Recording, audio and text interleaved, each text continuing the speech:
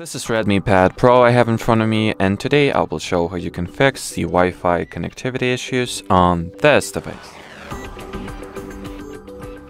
So I recommend that you start by making sure that your time and date are set correctly and are synchronized with the word clock.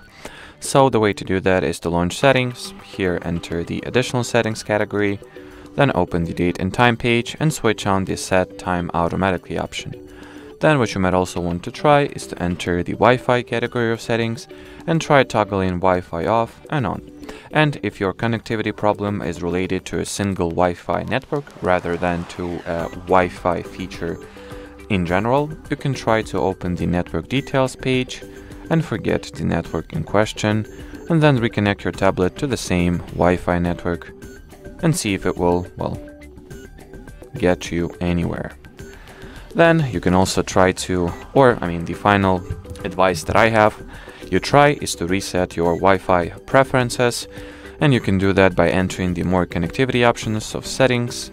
Then here open the reset Wi-Fi and Bluetooth page, select Wi-Fi, tap reset settings, and here you have it.